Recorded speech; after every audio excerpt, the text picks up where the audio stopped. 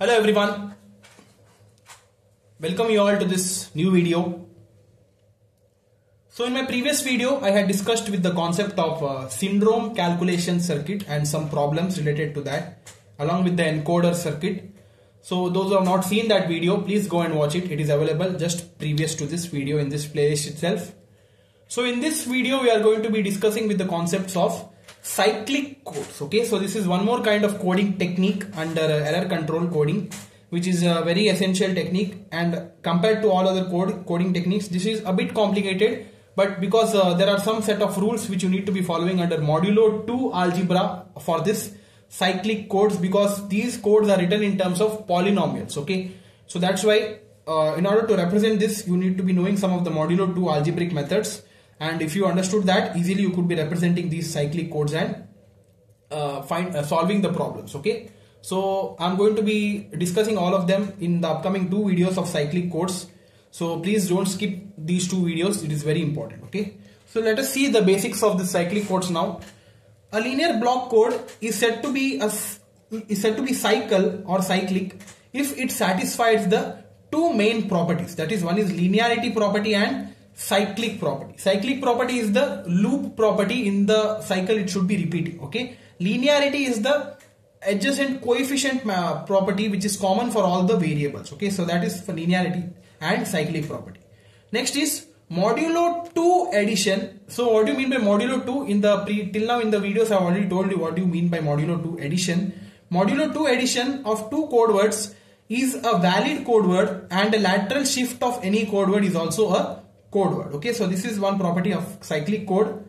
In general code vector for n tuples, the cyclic code in general it is given by V vector. Okay, so this is representing the cyclic code V, and that is given by V0, V1, V2 up to Vn minus 1. Here, if V belongs to the code word, then V of 1 or V to the power 1 is a code vector. Okay, obtained by shifting V to RHS by 1 position. Okay, so that's why it is called as a code vector when it is obtained by shifting the values of V to the RHS by 1 single position. That is, it is given by, you see here, V of 1 is given by Vn minus 1 because this V0 is getting shifted to next place. So that's why the previous value would be kept here. Vn minus 1, V0, V1 up to Vn minus 1. Here again Vn minus 2. This is Vn minus 2. Okay. So Vn minus 2, Vn minus 1, V0, V1 up to Vn minus 3, because this previous value would be coming here in the next sequence, and it goes on. Okay, it goes on up to Vn minus I, comma Vn minus I plus 1 up to V0 up to Vn minus I minus 1. Okay, so in this way the code vectors for cyclic codes are generated. This property of cyclic codes allow us to treat each element of the code vector as a polynomial of degree n minus k. Okay, so now the above equation can be written in polynomial form as this, that is V of x, that is polynomial in terms of variable x. So V of x in polynomial form, you see here it is written as V0 plus x into V1 plus x square into V2, and it goes on up to x to the power n minus 1 into V of n minus 1. Okay, so here the coefficient vectors are the cyclic vectors, that is V0, V1, V2. With respect to the coefficients of this polynomial it is written. Okay, so in this way generally a cyclic vector or V of x is defined as, where V0, V1 and Vn minus 1 belong to the binary field bits. Binary field bits means it would be either 0 or 1. Okay, those are the code words. Okay, yeah. Now V1 of x is defined by Vn minus 1, that is for these vectors here, whatever we have written, that is defined by, you see here, V1 of x is equal to Vn minus 1 plus x V0 plus x square V1, and it goes on. Okay, so in general it is given by Vi of x is equal to V of n minus I plus x into V of n minus I plus 1, and it goes on up to x of n minus 1 V of n minus I minus 1. Okay, this is the basic representation of cyclic polynomials. Okay, so please note this down, this is very important. Now let us see with some of the operations which you need to be knowing in order to solve some of the problems related to cyclic codes of Modulo 2 algebra. Okay, for polynomial equations, it is specified for polynomial equations. Modulo 2 algebra for polynomial equations. So there are basically three operations. One is addition operation, multiplication operation and division operation. The division operation is a bit complicated, but if you understand it easily you could be solving problems. Okay, modulo 2 algebra for polynomial equations. So the first operation is addition operation. I've already told you what do you mean by this. Once again I'll tell you. It is also corresponding to the XOR operation. Addition operation, with one example they have given, that is x plus x is equal to 0. The resultant would be 0 because these two are the same values. So same values are getting cancelled out. That is, you see here x is common, you take it outside, x into 1 plus 1. We know that if you do the XOR operation 1 1, the answer resultant would be 0. Also for modulo 2 also it is the same thing, 1 plus 1 is 0. So x into 0 we would be getting 0. Therefore x plus x is equal to 0. It is represented by plus sign or sign with the circle. Okay? It is one and the same. So this is addition operation. Next is multiplication operation. Multiplication is a direct multiplication. Okay, here for multiplication the powers are added. Okay, as according to the identity, there is no change in normal and modulo 2 multiplication. It is one and the same. Okay, so you see here they have given two values of f of x, that is f1 of x and f2 of x. If you multiply these two, that is 1 plus x into 1 plus x cube. Do the standard multiplication. Multiply this whole term by 1. You will be getting 1 plus x cube, plus multiply this whole term by x, that is x plus x square plus x to the power 4. So here x and x would be getting cancelled. Why? Because these two are repeating twice. So according to modulo 2 addition rule, these two would be cancelling out, and the rest of the terms according to the lower order to higher order degree you should be writing it. Okay, so 1 plus x square plus x cube plus x to the power 4. Okay, so this was our multiplication. Now comes the difficult part, yet tricky part, that is called as division operation. Okay, so modulo 2 division operation is a bit different from the synthetic division method, which you know. It looks the same, but there are some changes which you need to be following. Okay, so there are only slight changes. I'll tell you with one example. So here they have given two functions, f2 of x and f1 of x. f2 of x is given by x to the power 6 plus x to the power 5 plus x power 2, and f1 of x is given by x cube plus x plus 1. You should be doing this division operation using modulo 2. So here now write this part in the here divisor part. You should be writing in the higher order degree. Okay, you should not be writing in the reverse manner. Okay, you should keep that in mind. So here you write x6 plus x5 plus x2, and here you write x cube plus x plus 1. Okay, now according to the synthetic division only, you do the same thing. First step remains the same. Here we have x to the power 6 and here we have x cube. So if you want to be getting the answer x to the power 6, you should be multiplying this term by x cube, right? So that you would be getting x to the power 6 here, so that the first term should be getting cancelled out, and the rest of the terms are given calculated by x cube by multiplying to the other terms of this divisor or dividend. Okay, that is x cube into x, that is x to the power 4, and x cube into 1, that is x cube. Okay, like this you do one stage. Here x6 and x6 gets cancelled out. Here in the normal division the signs would be changed, right? But here in case of modulo 2 it is not the case. Here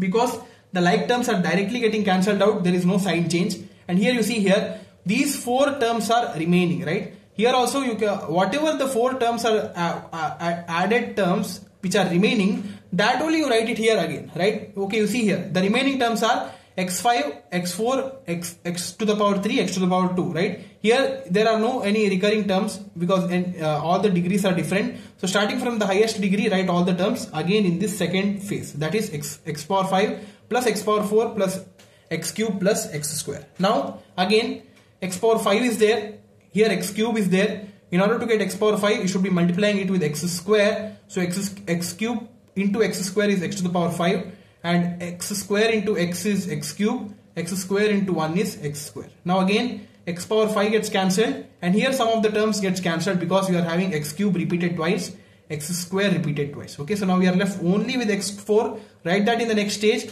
and we know that in order to get x4 as our answer, we should be multiplying x cube by x, right? So x cube into x is x4, x into x is x square, x into 1 is x. So here if you solve it again, x4 gets cancelled. We are left with x square plus x in our remainder side, and that is called as remainder polynomial. Okay, whatever is we get in this modulo 2 division operation at the remainder side, that is called as remainder polynomial. Okay, it is given by r of x. So in this way the division operation is done. Hope it is clear, so please note it down. Now let us see some of the properties of cyclic codes. So some of the properties, let us see it now. You see here, for an n comma k cyclic code, there exists a generator polynomial g of x, and that g of x is given by g of x is equal to g0 plus x g1 plus x square g2. It gets incremented by the degree up to x to the power n minus k in g of n minus k. So in this way the generator polynomial for a cyclic code is given. Okay, yeah. Also the code vector for a systematic cyclic code, you should be knowing one thing. The cyclic codes are divided into two systematic format. One is systematic code and non-systematic code, and one problem related to that I'll discuss here with respect to systematic versus non-systematic cyclic codes. Okay, so what do you mean by systematic and non-systematic codes? I'll let you know.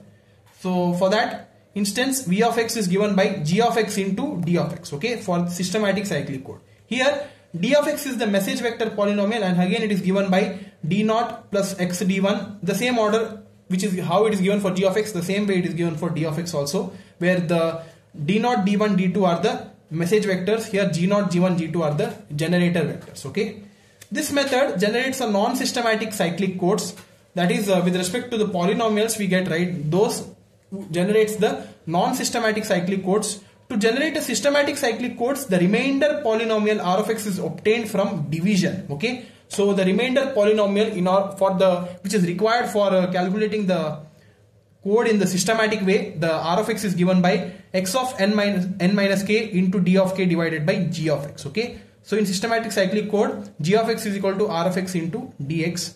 The coefficients of r of x are placed at the beginning of the code vector, followed by the coefficients of d of x. Okay, in order to calculate the total cyclic code, it is like this only. Generator matrix, how it is written: first the identity matrix, then the parity, right? In the same way, the final code vector, code polynomial, is written by writing first the r of x, whatever the answer we get, and r of x code, and after that you should be writing the coefficients of d of x code. In this way the general code polynomial under cyclic code is represented. Okay, so these are some sets of properties of cyclic codes which you need to be knowing. So please note this down.